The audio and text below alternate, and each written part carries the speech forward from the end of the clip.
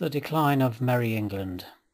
It is the fashion of the modern historian to sneer at the phrase Merry England. It never existed, they say. How could it?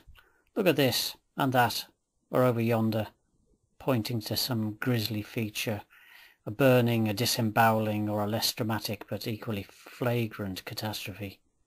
Come, smell this, they say, shoving a bunch of rank injustices under one's nose. Merry England, forsooth.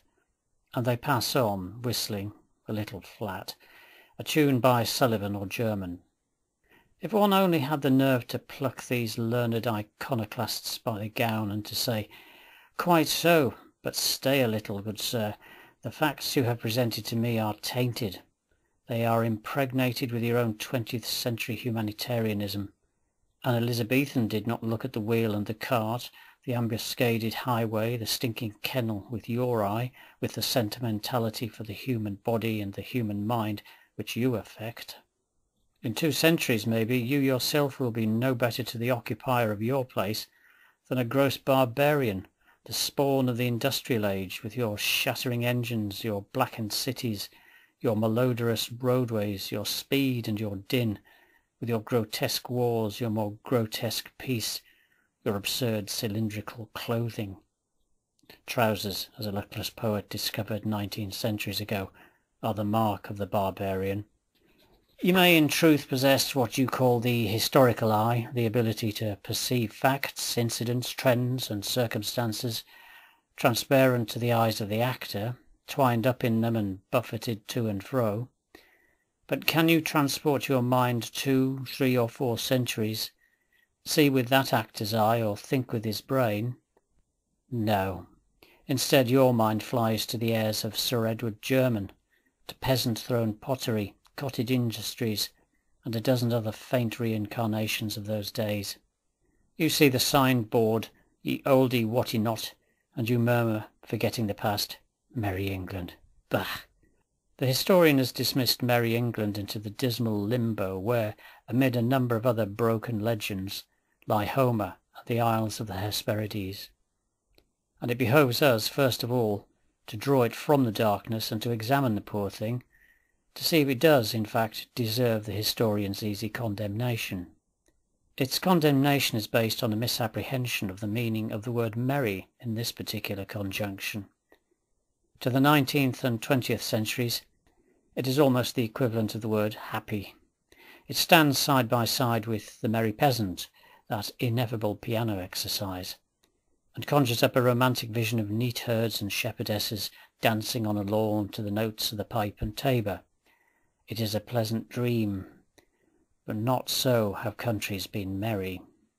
The word merry is catalogued in the great Oxford Dictionary under many shades of meaning, but in this particular connotation it is translated as pleasant, delightful, poor thin transformations of a word that stands on its own 2 legs, and what is worse, truly inept to the examples given.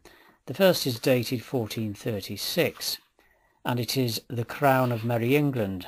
The second comes from the Fairy Queen. It runs, "St. George of Merry England, the sign of victory." Pleasant, delightful.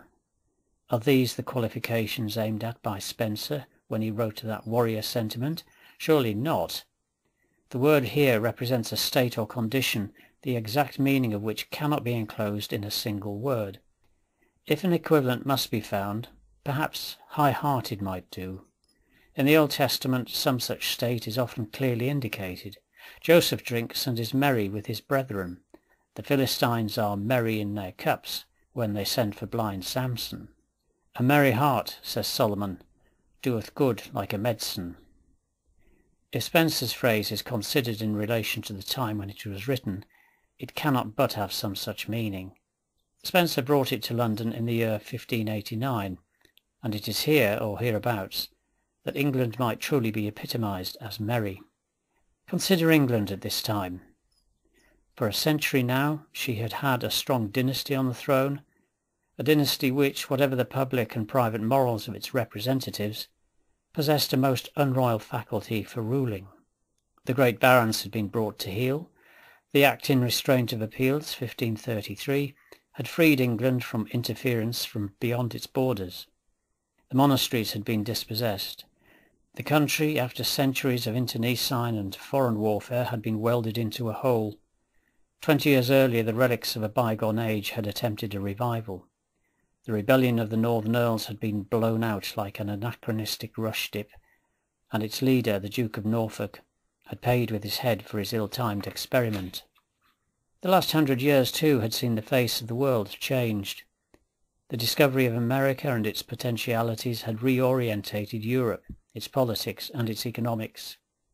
What had before been a semi-barbarous island insecurely hung on the edge of the map had, by the enterprise of seamen adventurers, been transported to its centre.